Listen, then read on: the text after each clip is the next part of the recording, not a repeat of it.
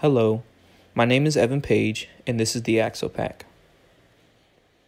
The Axle Pack is an ergonomic school backpack for kids that appropriately distributes weight.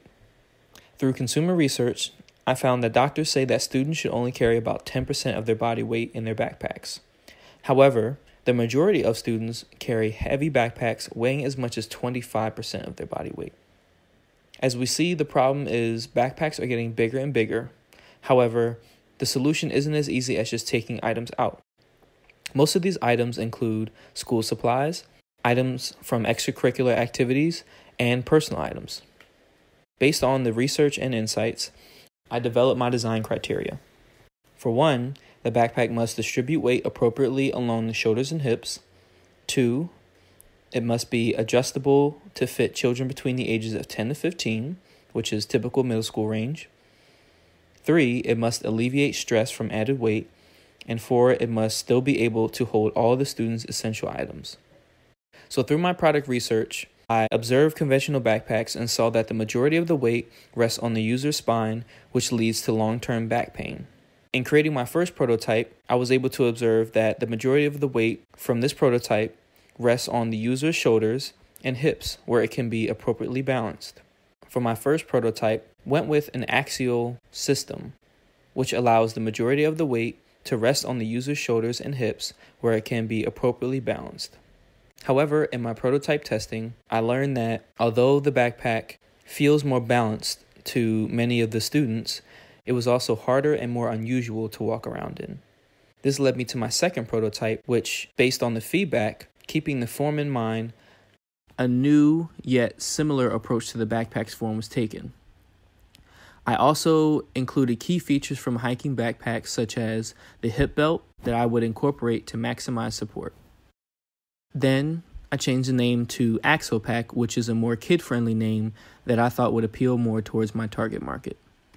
So some of the main features of the backpack are, of course, the side compartments, which are added compartments for smaller items that allow the user to reduce the weight on the main compartment and act as a hip belt to balance the payload on the hips of the user.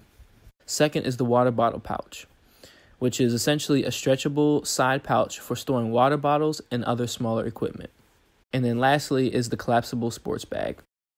So this would be a storable collapsible bag for dirty clothes, small equipment, or any additional items that might need to be kept separately. This would also be found in a hidden compartment towards the bottom of the bag. So going into the student experience, I created a storyboard to help users get a better understanding of how the backpack works. So here we have Brendan, who is a 6th grader. Here we see Brendan loading up his backpack and switching out from his conventional backpack to the Axle Pack.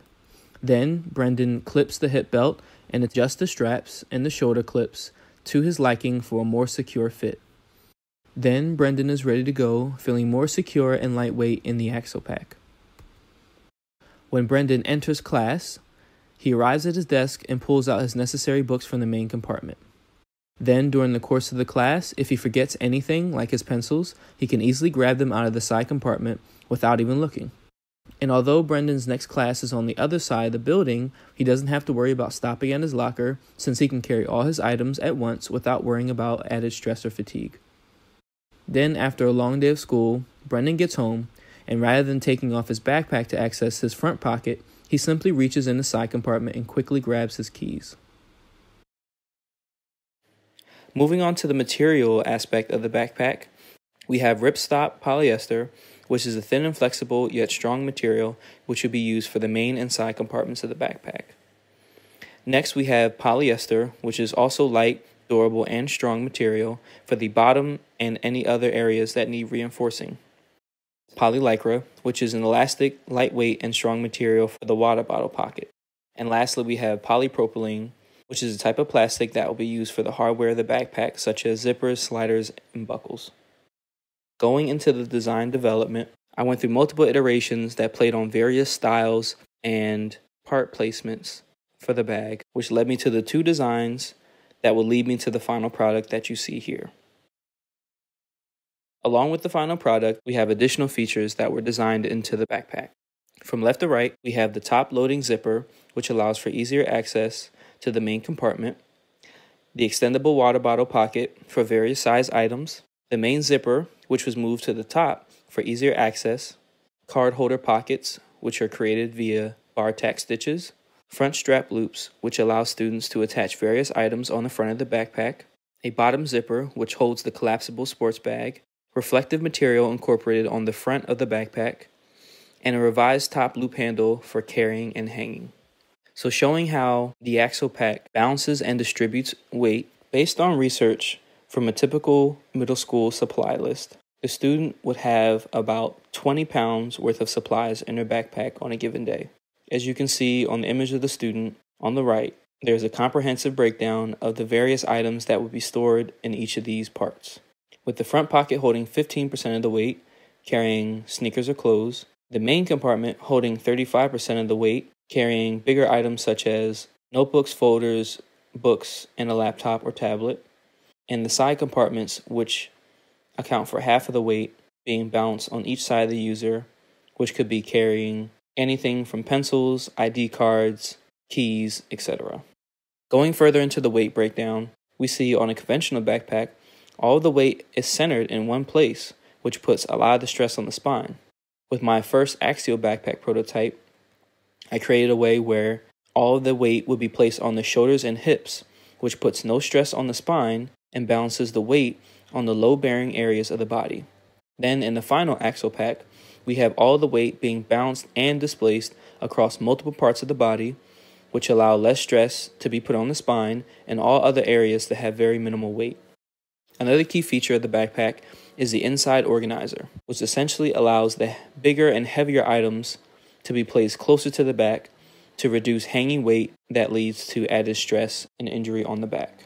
Here are the technical considerations and orthographics, which show the backpack having an overall size of 15 by 18 and more detailed orthographics showing the overall dimensions of not only the top, side, and bottom, but the side pocket, which would be 7 inches by 11 inches. Going into the cost, after breaking down all the materials that would be used in the backpack, it comes to $16.50. After adding the cost of labor to the materials cost, we now have a factory cost of $21.45. Then after shipping and tariff fees, we now have a landing cost of $36.83, which allows the axle pack to come to a wholesale cost of approximately $50 and be sold at an MSRP of $99.99.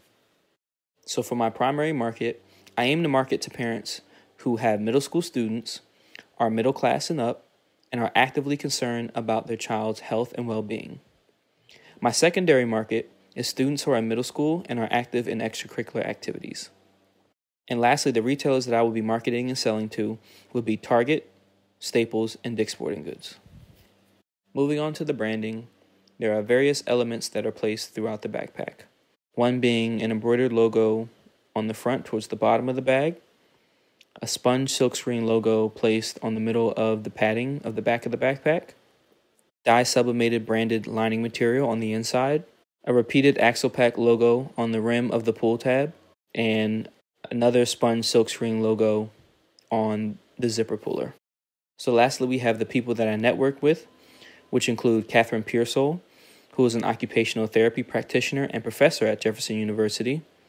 We have the Salvation Army Croc Center, who allowed me to work with multiple children in their homework zone and tween program, and Todd Kramer, who was the principal of Blue Kiwi and designer for the Blue Kiwi diaper backpacks. Thank you.